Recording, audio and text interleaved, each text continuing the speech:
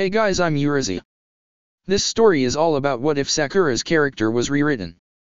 A rewrite of Sakura, in which a blunt and eccentric OC is placed into the body of Sakura Haruno at the start of the series. Nothing at all could possibly go wrong. Before we proceed with the story, please like and subscribe to this channel if you liked the video, and don't forget to check the description for the other works of the author if you liked the story. Let's start. Chapter 10, Introducing Bright Heart. Feathers fell gently around us, and I felt the genjutsu wanting to take a hold of me. I immediately dispelled it out, disliking the feeling of foreign chakra inside of me. Kakashi dispelled it over Naruto, and Naruto lunged away from him, his eyes wide as he watched Gaara begin his transformation into Shukaku. Hinata dispelled the genjutsu over Lee and Shikamaru, and Kakashi barked orders at Naruto to stay back. But look! Sasuke is going after Gaara. Shit, Kakashi breathed, then looked at all of us. Okay, everyone but Sakura, you need to bring Sasuke back. Why is he sending so many? He might think this is a chance for Orochimaru to attack Sasuke. Then why won't he go instead? He's a Jonin.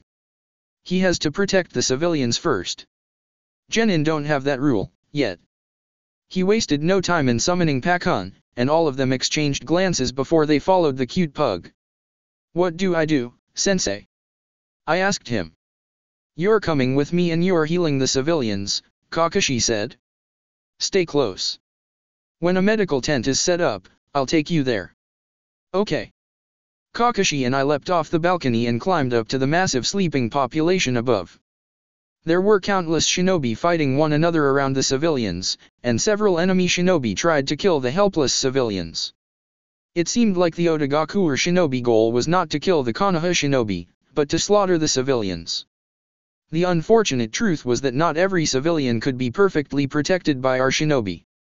Chunin were ordered to begin the evacuation, but they could only carry so many, and civilians didn't have the natural resistance to genjutsus that trained shinobi and kunoichi had. Breaking them from a genjutsu would take time we did not have, and even if they were broken, there was no guarantee they wouldn't cause more trouble by panicking. Guy met up with us soon, and the two of them fought off many nameless enemies while I worked to save what lives I could. When I healed someone, I carried them over to a small pile, so they were all packed tightly together and it was easier for Kakashi and Guy to defend them. It was very different than any fight I had been in. I wasn't fighting for my life. It wasn't a glorious battle between two matched opponents. It was a slaughter. The Otagakure shinobi did everything they could to try and cut our population. In the distance I could hear screams and explosions rock throughout our village, and I knew the invasion was going on elsewhere. It wasn't kept to the arena. The people that I saw today was only a small portion of the people in danger. The atmosphere was thick and uncomfortable, and more than once I reached a civilian whose heart no longer beat. Eventually, though, all civilians were cleared out, dead or alive, and Kakashi herded me off to a medical tent set up in one of the safe zones. It was well into the night before I was turned away from the makeshift medical tents that had been set up. Per Kakashi's orders, I had remained on the grounds offering my medical assistances to all those around. Throughout the day, and on into the night, I had remained there. I did not see either of my teammates since Naruto left after Sasuke, nor did I see Kakashi since late afternoon. Hanako Yuzumi, chief surgeon at the Shinobi Hospital, had been in charge of my tent. She had taken note of me, and then sent me on my way home since I had been up for well over 12 hours.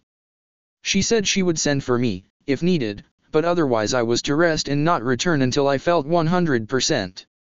My body ached as I made my way through the destroyed streets. It was disheartening to see such destruction. Streets I had become familiar with were badly damaged, with entire roofs gone. I didn't see any bodies, though, which made me feel grateful that the cleanup crew had worked quickly. The village would prioritize rebuilding essentials, hospitals, roads, etc., before they rebuilt the houses. Those whose home was destroyed and did not have anywhere else to go would be given shelter at the community center below the Hokage's tower. Most people, though, had family to turn to around the village, and likely only a handful of families would have to stay there for the week or two it took to rebuild their home. As I neared my home, I stumbled upon seeing the neighborhood. Was Sakura's neighborhood hit in the original story, as well. Suddenly feeling anxious, I hurried to my home and my breath caught in my throat. It was a nice, quiet little home that had been filled with pictures, doilies, and flowers. It was well used, and lovingly cared for. There was a hole in my home. There was a hole that left a gaping, angry wound throughout my home. The front door was off its hinges. Stepping inside, my boots crunched on broken glass shards.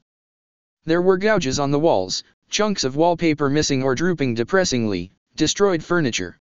I felt as if something icy was clutching at my neck, and my body moved stiffly, as if guided by some unseen force. There was a smell. A smell I had grown familiar with. And stains.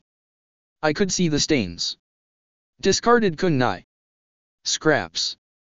Burns. People fought in there. I reached the kitchen. I took a deep breath, and I slowly sat down at the kitchen table. There was a hole in my home. There was a hole that left a gaping, angry wound throughout my home. There was no upstairs. Moonlight poured into the kitchen from the hole, bathing it in a soft bluish light. I folded my hands together onto the table, a chill settling inside of me. Time passed. The moon had risen high enough in the sky that I knew it was around midnight. I could hear people moving throughout the streets, and I could sense their chakra. A man appeared before me, tired. His jonin attire was well worn, with a few scrapes throughout it. He had a large black messenger bag slung over his shoulder. "Sakura Haruno?" he asked, presenting me with his identification. "Yes," I answered. He opened his bag and he handed me 2 scrolls. There were each the size of my palm and they had a black label on it that was the kanji for. I understood. "Thank you," I said, and I smiled at the man. He shifted. "Do you?" "I'll be fine. I know what to do," I lied, my smile stretching wider. "Have a pleasant night." He left. I placed each scroll on the table, and I stared at them. I took a deep breath. I took another deep breath. I took another, and I tried to breathe, but I couldn't. I gasped, and choked, the air coming in and out of me too quickly. My shoulders shook, and my hands clenched tightly as I fought to catch my breath. The world was spinning, and I couldn't breathe. Everything was tilted and cold, and I couldn't breathe. My hands clutched at my upper arms, and I brought my knees up to my chest, burying my face into them, trying to breathe. Trying not to feel like I was suffocating. My lips were turning numb, and my breaths were coming out in hiccups and my body shuddered violently. There was a hand on my shoulder. I froze, dread entering inside of me, even as I tried to gasp for air. Shakily, I looked up. Kakashi placed his other hand over my mouth, as he squatted down to meet me at eye level. "Calm down. Breathe with me. In. Out. In. Out." It took several tries, but eventually I was able to match my breathing with his. His gaze steadily met my own, and he slowly withdrew his hands. "Do you have family in the village?" I mutely shook my head, my eyes drifting over to two. Kakashi stood up. "Can you walk?" "No." I nodded my head, and wobbly stood up. My legs were paper, and the moment I put pressure on them, they folded. Kakashi caught me before I hit the ground, and he swung me up to carry me bridal style. I felt wobbly and cold, another violent shudder raging throughout me. What about Keiko-chan and Tito-chan?" Kakashi picked up both of the storage scrolls and placed them into his back pocket before he shoes-hined out of my home that had big hole in it like angry wound. Everything was a blur, and I knew it was because Kakashi was moving too quickly for me to process what I was seeing. When he stopped moving, it was because we had reached some kind of door, and he had to set me down to unlock it.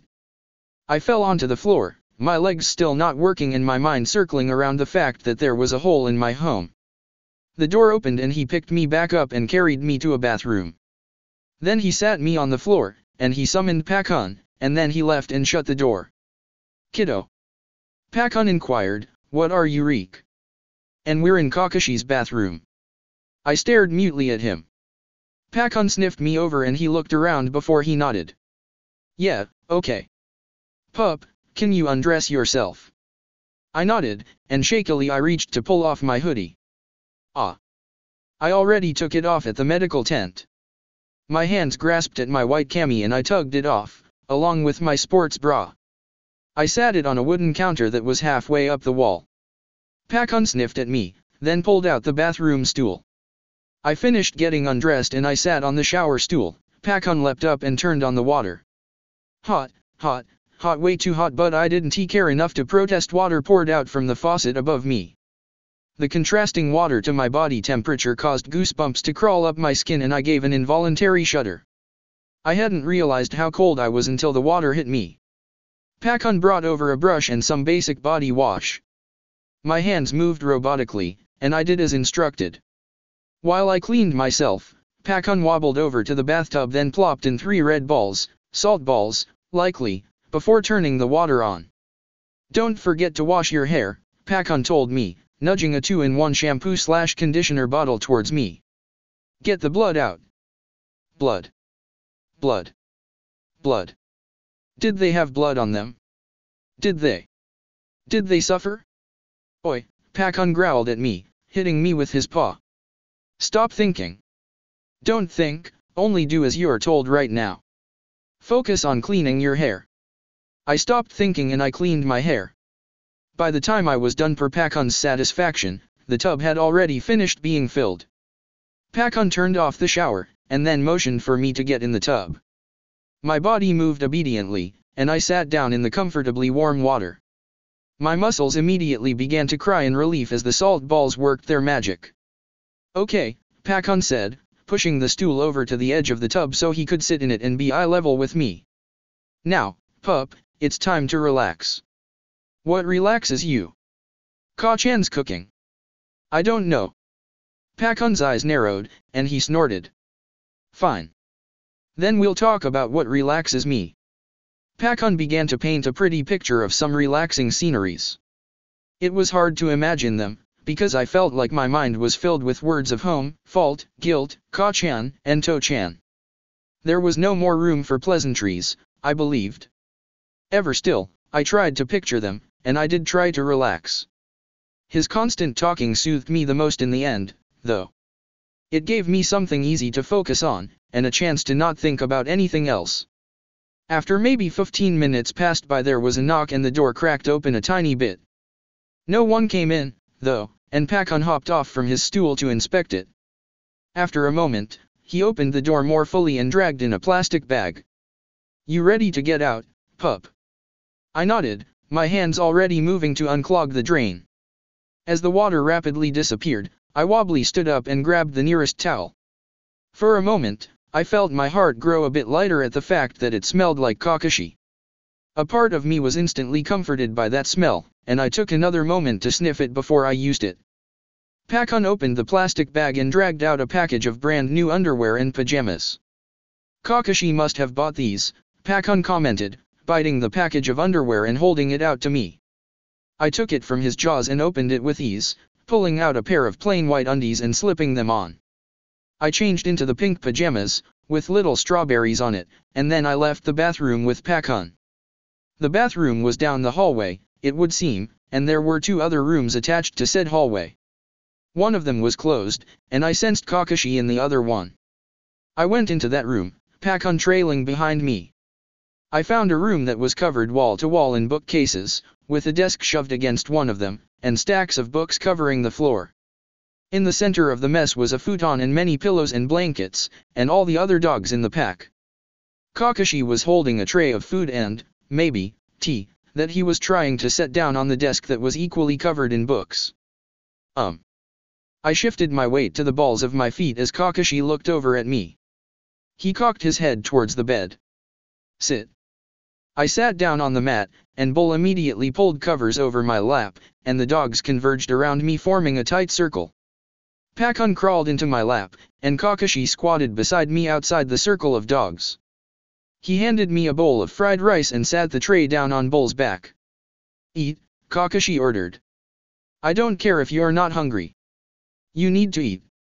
Drink the tea, too, It'll help you sleep.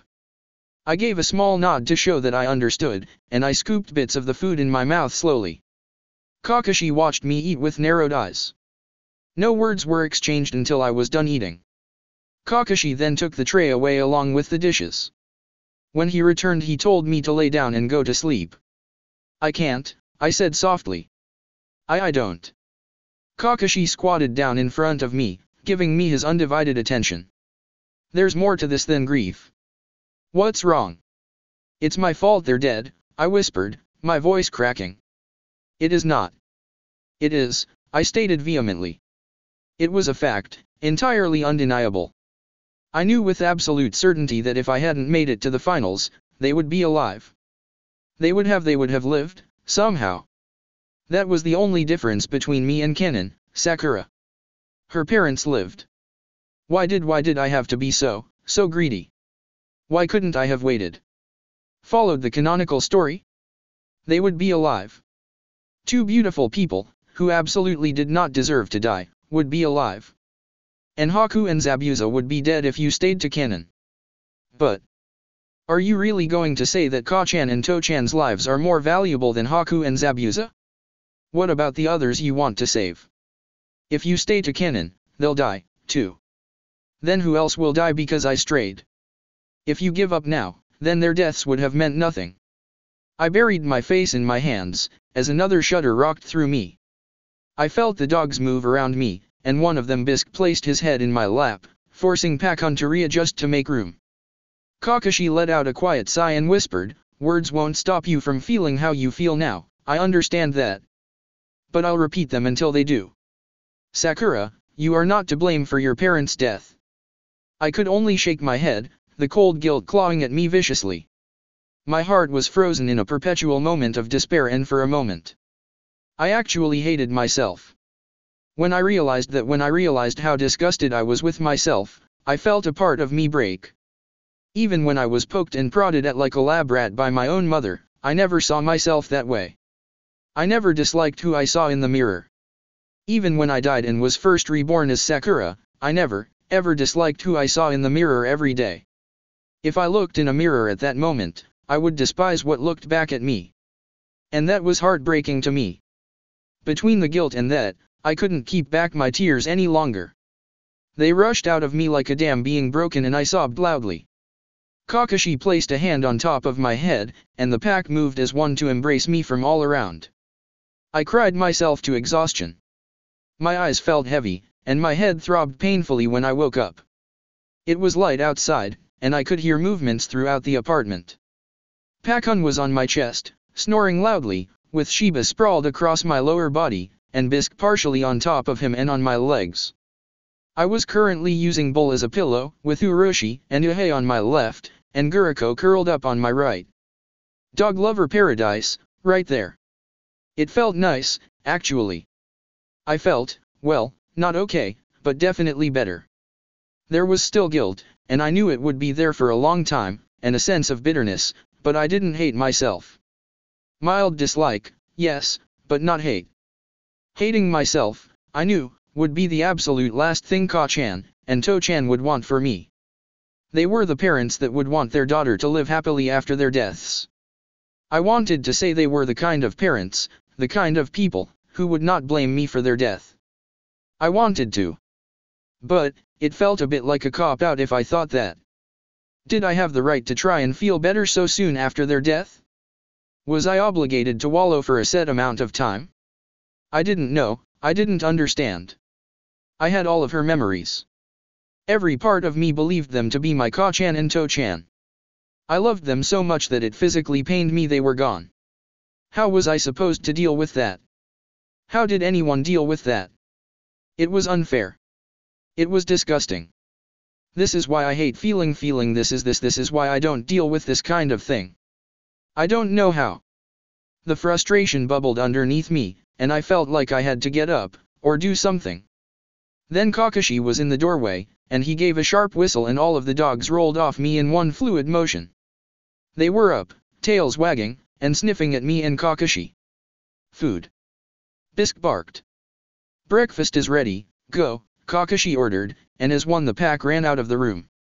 I stared after them before my gaze drifted up to Kakashi's eye smile and my heart settled, and I gave him a small smile. He returned it with an eye smile of his own and he held out his hand towards me. Come on, time to get up. You need to eat. I took his hand, and in a single smooth motion he pulled me onto my feet. He guided me through his decently sized apartment that was way too neat and impersonal. In the living room the pack ate from large bowls. They were eating some kind of cooked meat that actually smelled like steak, not even pausing when we passed by them into the small kitchen. Kakashi pulled out a chair at the tiny table that only had 2 chairs at it, and he sorta pushed but not really me into it. Blinking vapidly, I watched him turn towards the counter, before turning back around and placing a large plate of omelets in front of me. This is about all as far as my cooking skills go, he apologized. Rice, pasta, and omelets. Did you already eat? Yeah, Kakashi answered. When you're done eating, we'll see what we can do about clothes. I imagine you don't carry essentials on you. Not today, yesterday. He nodded. Since you'll be staying here. What? He gave me an incredulous look. Where did you think you would be staying? I'm not a heartless monster that'll dump a girl out on the street because she can't control her hormones. That made me giggle. It came out a little strangled and hoarse, though. Kakashi I smiled at me again, and I felt warmer. Naruto and Sasuke are still in the hospital, but they should be released later today if you would like to see them, Kakashi offered. I nodded my head, then hesitated. Can you not tell them about? I won't. After breakfast, Kakashi gave me 3 wads of cash, and an umbrella, then sent Uroshi and Pakun to go clothes shopping with me. He told me to get enough for at least 2 weeks, along with any other essential I needed. I wore one of his training shirts. It was too big for me, and I had to roll up the sleeves, and extra black sweats. I had to roll up the legs, and tie the waistline with a rubber band. It felt oddly comforting, actually. Pakun stayed on my right and Uroshi stayed on my left as we walked quietly through the ravaged streets. There were several others who looked like they were wearing borrowed clothes, and when my eyes met theirs, a sense of camaraderie and understanding was exchanged. I wasn't the only one left homeless. I wasn't the only one orphaned. It gave me a sense of comfort, and renewed my guilt at the same time. It was nice to know that I wasn't alone in my suffering, in a twisted sense. That everyone else had struggles, and they managed to make it through them. On the other hand, though, I felt like I should have done something more to prevent it. But what? Inner would ask me every time I thought that. Sacrifice yourself? Go to the Hokage and tell him everything? There's no guarantee it would stop the tragedies. If anything, it might create a larger problem that couldn't be predicted. I never had a response for her. I would never have the perfect answer. There was no simple solution. The world I lived in now was messy and complicated. I wanted to change what I could, but I had to acknowledge that there are things simply out of my reach. Unobtainable.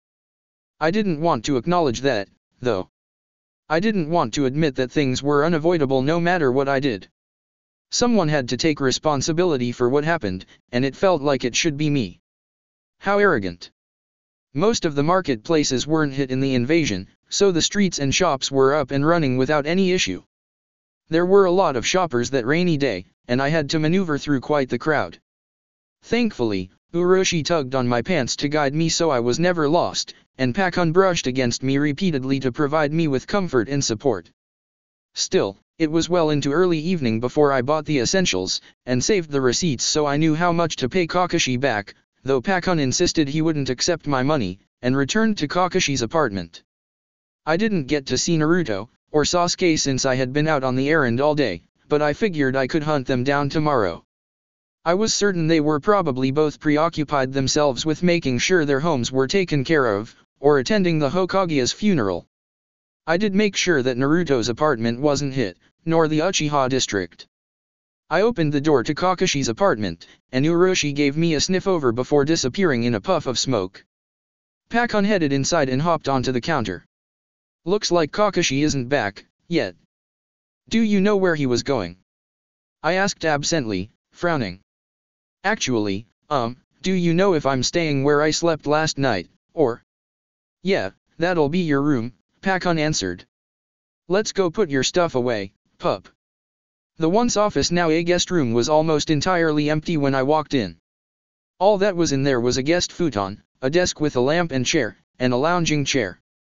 I blinked in surprise at that, and then again when I realized there was a closet attached to the room. Looks like Kakashi finished putting away all those books, Pakun commented sniffing around the room. Ah. He put them in the storage scrolls in the closet, so be careful when you go in there. I placed my numerous bags on the bed, and opened the small closet. There was a box filled with scrolls about the size of my torso on the floor, and many empty hangers. On the top shelf there was another empty box that I decided to use for my underwear. Idly, I began to put away the clothes I bought while Pakun began to tell me a story about a sneaky fox. I remembered that it was a childhood favorite of Sakura's, and it felt pleasant to hear it again from Pakun while I worked. Half an hour later, everything was put away and I decided to make dinner for all of us since Kakashi wasn't back yet. Preheating the oven to 165 C, I took out 3 eggs, 3/4 flour, and 3/4 milk. I whipped the eggs until they were fluffy and airy, then poured the milk and sifted flour into it.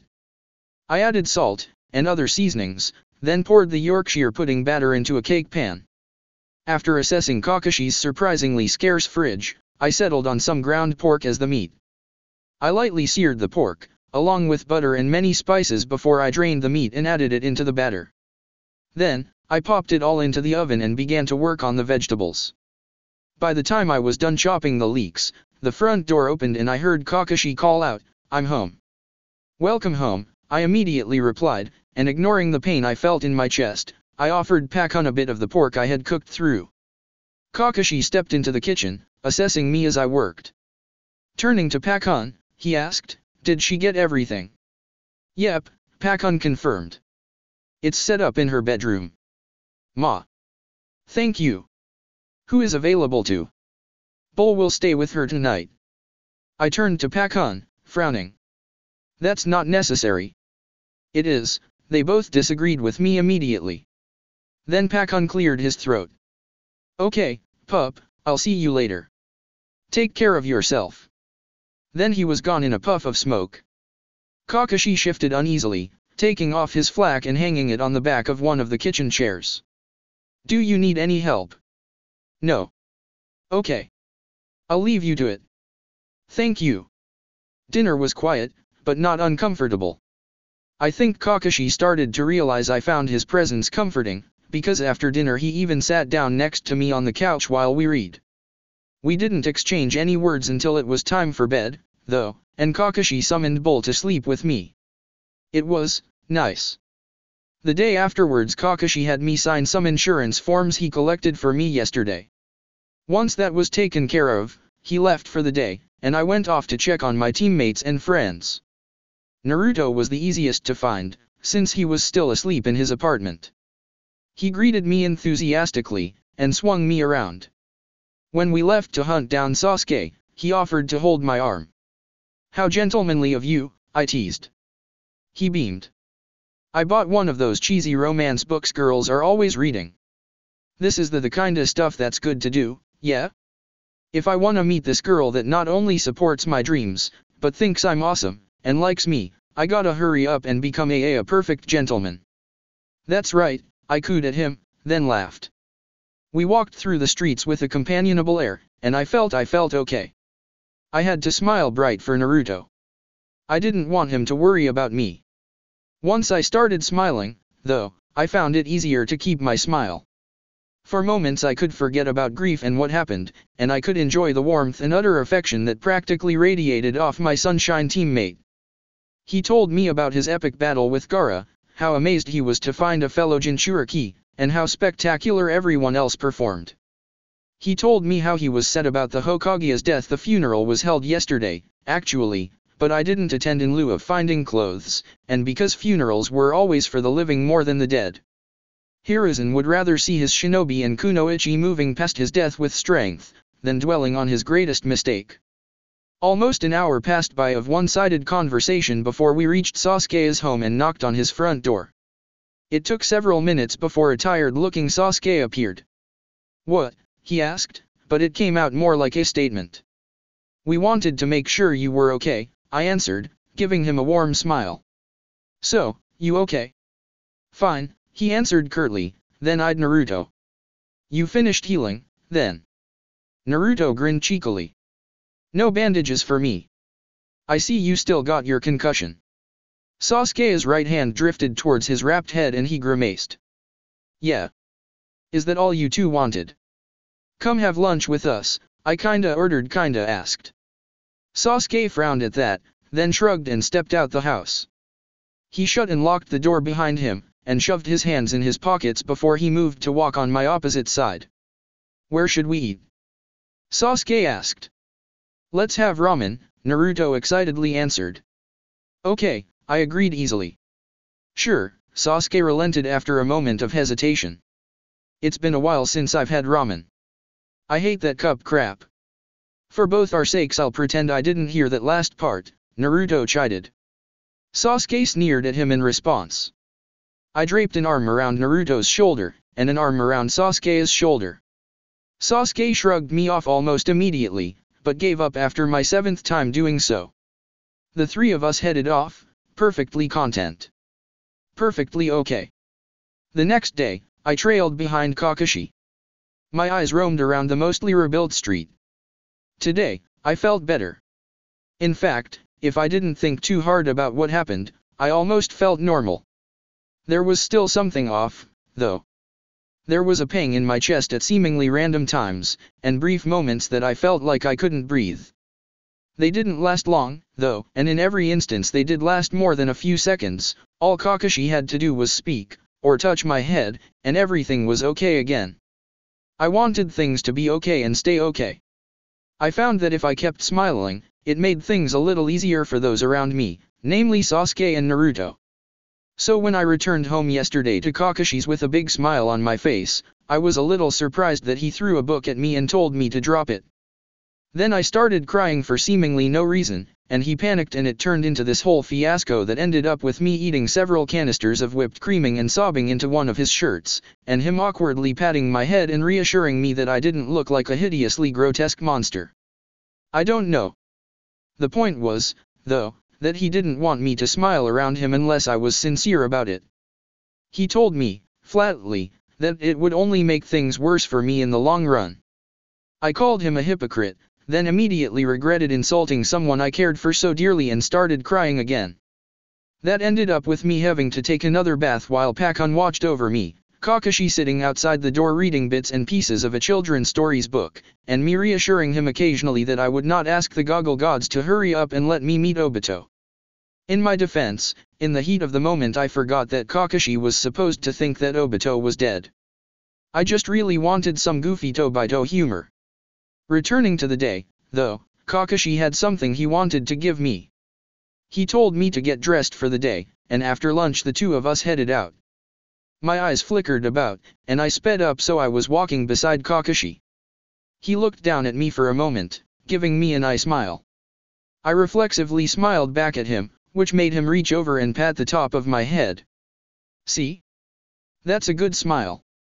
My cheeks turned red, and I couldn't resist smiling a bit more widely. Then he stopped short, and I ran into him. Kurenai and Asuma were opposite of him, and they both stopped when they saw him. Ah, enjoying a date? Kakashi inquired harmlessly.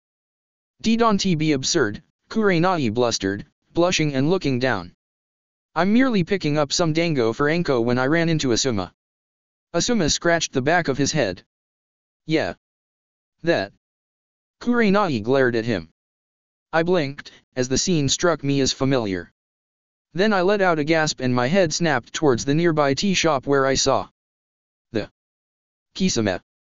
As in the Kisame. The one and only Kisame. The greatest swordsman to ever exist.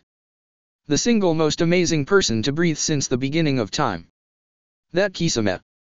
I covered my mouth with my hands, my entire attention focused in on Kisame as I tried desperately not to squeal and run over and hug him. I had to make a good first impression. I had to. Unfortunately, he seemed to sense my gaze because in less than a minute he and Itachi left and I was left slowly dying on the inside. I turned my attention back towards Kakashi, but before I could open my mouth he quickly said, "Wait for me here, don't follow." Then he was gone. Of course I followed him. Now, I wasn't as fast as the three Jonin who chased after Kisame and Itachi, but I was good enough that I came in right after they broke out of Kurenya's genjutsu. I leapt down beside Kakashi, beaming at all the wonderful people around me. "Sakura," Kakashi snapped at me, and I knew I would so be in trouble later, but I seriously didn't care at the moment. "Kisame-sama," I breathed out, my eyes wide and my heart soaring. I have prepared for this day for all of my life. My name is Sakura Haruno. Kisame eyed me with a toothy grin, while Kakashi began to drag me behind him. I pulled out a small storage scroll I had carried on me since the day I bought 20 bingo books for the sake of my idol. I threw the storage scroll at Kisame, and he caught it reflexively before looking it over. "That has a picture of you inside of it," I informed him. "Please autograph it and give it back when you can. Please. Please." "Sakura, now is not the time for your craziness," Kakashi warned me. "My craziness isn't something to be turned off," I responded. "Enough," Itachi said quietly, his obsidian eyes bleeding away into red. "We won't waste any more time here.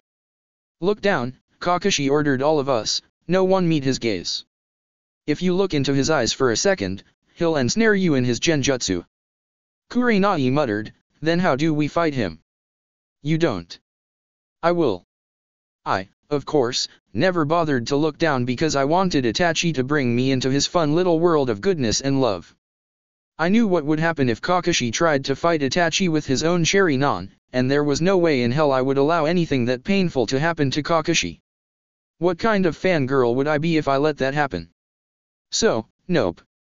I kicked out Kakashi's back knees, forcing him to stumble backwards and lose connection with Itachi. In the same instant, I leapt over him to stand between him and Itachi, and I immediately locked gazes with him. "Pain," I whispered to him, and his gaze intensified, and then, "Holy hell, that burns." I keeled over, covering my mouth with both my hands to fruitlessly repress my scream. "Welcome, little girl," Itachi greeted me, and then I realized that the world around us had turned red. "It seems you are sensitive." "No time," I said in a rush, "Ik no Tibao the massacre." "Ah, holy fuck, this hurts." "Danzo." Rude." "Ah, this hurts." Itachi's eyes narrowed slightly, and he took a step towards me. "Do you work for Danzo?" "Fuck no," I screeched. "Look, I know you had to kill your family to save Konoha, don't worry, I'm your friend and ahaha. I know about Shisui and holy fuck, can't you just read my memories or something?" He blinked. "You're chakra sensitive. Simply being inside my Tsukuyomi is slowly crippling your chakra system, and you want me to further push the genjutsu inside your mind." I gave a small whimper as the fiery pain kept intensifying. "I know about the Akatsuki. Tobi is Madara. Except he's not. He's Obito. I know you're good, please believe me. But right now your brother needs help. Sasuke has curse mark. FF Firmamoro Chimaru. Combination of senjutsu fuinjutsu." "Stop," Itachi berated me. "How do you? I know the future." The pain was too much then, and I curled up into a tight ball with my eyes squeezed shut as I tried to deal with it. There was a heartbeat of silence, and then I could kinda sorta but not really hear Itachi, and I barely understood what he said. "Okay. If I keep you here any longer you will become crippled. We shall talk later, Sakura-san." Then red faded away and I fell into the water as the last bit of consciousness left me. When I woke up, it was to Hinata holding my hand and humming a gentle tune. Achiness settled into me and I let out a low groan. "What the fuck?" "Welcome back, Sakura-chan," Hinata greeted me with a warm smile. "Naruto wanted me to tell you that he'll be sure to bring back Tsunade-sama for you, so rest up." "Wah." "Here," Hinata said, reaching at the foot of my I was in the hospital bed and handing me a medical clipboard. I analyzed it before I let out a small groan. Shit. Tsukuyomi is something else. After I handed her back the clipboard, and she put it away, then the door opened up and Kakashi stepped inside. "Hyuga-san, would you mind giving me a minute with my student?" Hinata nodded and hesitated a moment before leaning over and kissing my cheek. I winked at her reflexively, which made her giggle, before she left. Kakashi quietly closed the door to the hospital room, and gave me a tired look. "What am I going to do with you?" "Love me," I joked weakly. He rubbed at his face. "Have you talked to a doctor, yet?" "No." "Do you need to?" "I know how to read medical boards. I understand that my chakra system is severely strained and that I won't be able to use any ninjutsu until it's repaired. I understand that could take upwards of a year, without Tsunade. Good thing Naruto is going to bring her back." "I don't even want to know how you can sound so confident," Kakashi muttered. "Sakura, do you understand what you did wrong? You challenged Itachi." "I knew what I was doing," I said confidently. "If you had kept your gaze any longer, he would have ensnared you in his Tsukuyomi." "Better me than you, Kakashi-sensei." "That's not going to work." I only shrugged in response, not budging from my belief. My goals were accomplished. He shook his head. "You need a reason to take care of yourself. You need a reason to want to be okay. You need a reason to come home, and have a place to call home. You need that, Sakura, because right now, I have plenty of motivation to keep living," I defended immediately. "I'm not suicidal, really. Not actively seeking death, and wanting to live are two very different things," he said softly. "I understand this is a hard time for you, and while I cannot perfectly know what you're going through, I know enough to see the symptoms to look out for. Taking on an S-ranked missing nin in place of your sensei is not healthy no matter how you spin it. You're underreacting to how much danger you were truly in. No, you're underreacting to everything. So." He pointed at me in a gesture of frustration. That right there is not okay. I've dealt with that long enough to not want my own student to go down that path. It's not going to make things easier for you, Sakura. Your emotions aren't going to magically disappear if you ignore them. Then how would you deal with them?" I asked, curious. Kakashi cocked his head at me, assessing me with an unreadable expression for a solid minute before he gave a short nod. "I'm going to take you to where I was originally going to take you before we ran into Itachi." I frowned at that. I had to use a wheelchair for the foreseeable future. It sorta stunk, but I couldn't really complain. Kakashi wheeled us out of the hospital and straight towards the Inyazuka compound. It was past noon, then, and no one stopped us when we strolled right in. He took us to a large warehouse-looking building in the back, and upon entering I found numerous puppies with their mothers and several kunoichi tending to them. One of them, I recognized as Kiba's older sister, Hana. She hurried over to us, a smile on her face. Her smile twitched for a brief second when she looked over at me. "Ah. Are you still wanting?" "Yep," Kakashi answered with a pop. "Right this way," Hana said, gesturing for us to follow her. She led us down a corridor, away from the puppies and towards a quiet section of the building. She explained while she walked, "Our rehabilitation program is tied into our breeding program. We find that most patients work best when with the young, although we do occasionally get our exceptions." She stopped short of a gray door. "If it were anyone else, no way we would even consider it," she told us, her tone somber and brusque. "We know she'll be in good hands with you, Kakashi, and if you trust her to your student we won't fight it. As long as you both understand she will never become an Incan." I blinked rapidly at her. "Wait. Are you guys talking about a dog? What's wrong with her?" "She's a rescue," Kakashi responded. "Open the door, Hana." Hana gave a shrug and unlocked the door and swung it open. It was a small room, with a large water bowl, food bowl, plenty of toys, and a soft bed on the floor. In the center of that bed was a mass of fur and scars. Kakashi rolled me into the room, and Hana closed the door behind us. The mass of fur and scars, which I realized was a brown and black puppy, started to growl at us. She backed up against the wall, and I noticed one of her legs was missing. I'm not the kind of sensei who knows how to teach his students how to cope, or deal with loss. I don't even know how to do that. I can't fix you, nor will I ever be able to, Kakashi admitted quietly, kneeling before the snarling pup. Unminding of how she growled and bit at him, he picked her up and started to carry her over to me. I can give you a dog, though, Kakashi said, as he set her in my lap. She shivered in my lap, snarling at me and Kakashi. Kakashi squatted down in front of me, a hand on the dog's back. With weak hands, I carefully began to run my hands down her back and head. She bit onto my right hand, digging as hard as she could with her gummy mouth and broken teeth. Kakashi removed his hand, as I began to use my other hand to stroke her back, unminding of her grip.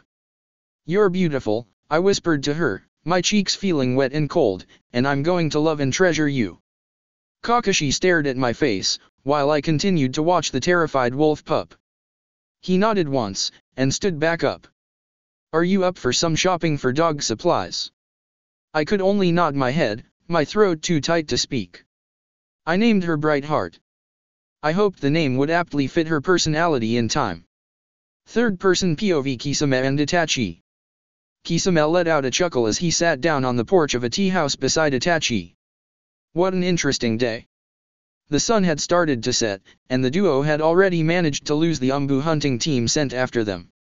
They decided to enjoy a decent dinner before they began their journey back to Omegakure to report to Pain about what transpired in Konohagakure. Itachi blinked slowly at his partner. Do you still have the scroll that girl gave you? Oh, yeah. Kisame remembered, then laughed again at recalling the girl's plain adoration on her face.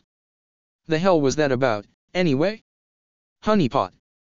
I do not think so, Itachi answered. Kisame shrugged, and pulled out the delicate-looking pink scroll she tossed at him. After confirming there were no obvious traps on it, he unsealed it and a few things popped out. One was a picture of him from the bingo books blown up to fit a decent portrait. Another was a letter addressed to him, and lastly was a bundle of large blue mittens, a blue knitted scarf, a blue knitted hat, and a white pillow with a stitched shark design on it. Kisame stared at everything in his lap in disbelief. He looked over at Itachi. Oi. You had her in your Tsukuyomi, right? Was she serious? I could only glimpse at her emotions, Itachi stressed, but, yes, I was left with the impression that she was quite enamored with you. A self-proclaimed fangirl. She's 12. I'm almost 30. A ghost of a spark entered the Uchiha's eyes. I'm not here to judge. Shut up, Kisame snapped, flustered. Ugh.